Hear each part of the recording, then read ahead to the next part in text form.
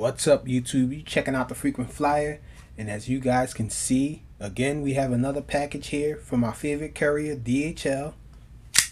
We got the blue alien on deck, so let's get right in here to the second package. You know, it's a package inside of a package. That's how DHL does. So pull this one out. Let's go on this one.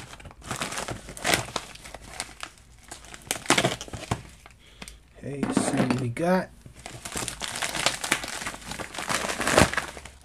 The FuriBee Dinosaur Q95. That's a funny name. The FuriBee Dinosaur. So there it is.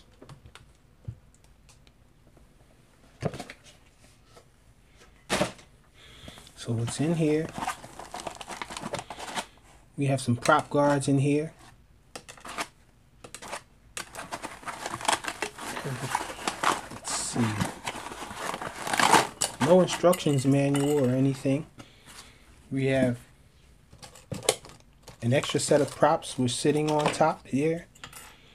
And they are the Gem Fan / Rotor X 2035 props. Quad blades. My favorite props in this size. And here's the quad.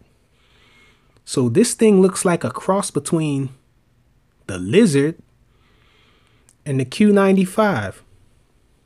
So it has the purple motors, but these motors are 1105 motors, I think they are. Wow, so let's compare this thing to the Q95 from Awesome. Slight resemblance. Well, the legs are the same color scheme I guess they were going with. So the camera is a little more protected on this, it looks like.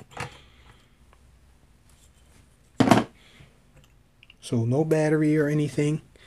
It does come with this JST connection, which will be swapped out. I believe this thing has 20 amp ESCs. Comes with a battery strap here. Does have a buzzer. Does have OSD, if I'm not mistaken. Looks like a new camera we have here. So pretty nice looking.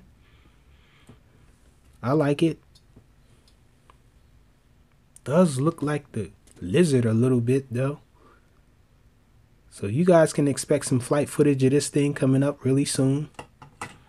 So let's check it out on the scale. 61.4 grams it weighs. Got this little lens cap on, but that shouldn't matter too much. 61 grams.